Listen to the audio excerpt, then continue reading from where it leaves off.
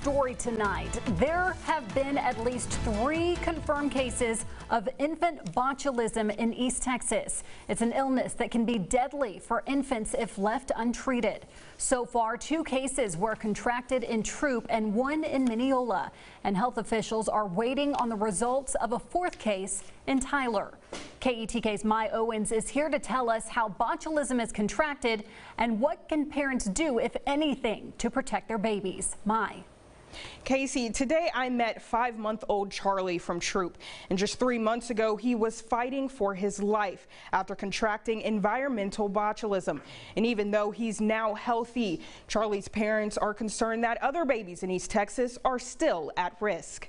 This is Charlie. Boisterous and happy. He talks a lot. He likes to play. He likes to be carried around. He loves his siblings.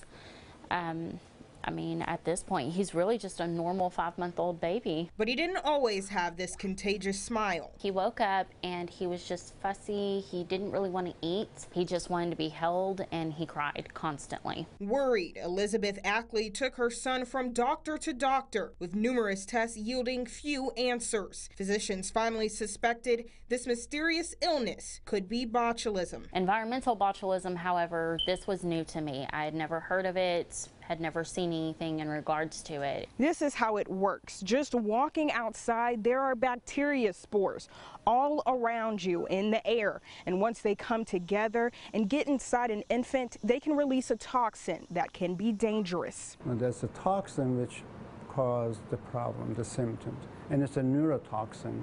Dr. Asghani is an infant botulism expert, and he says the illness is rare, but the first symptoms are rather common.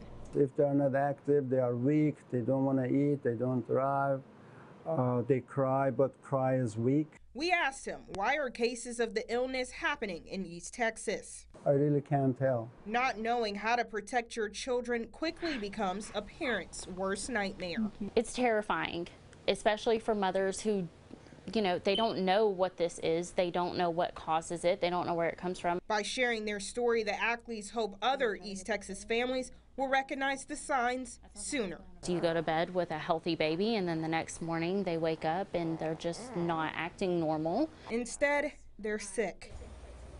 Now, experts say there's no way to fully prevent this illness. A lot of times the bacteria comes from dirt and dust in the air.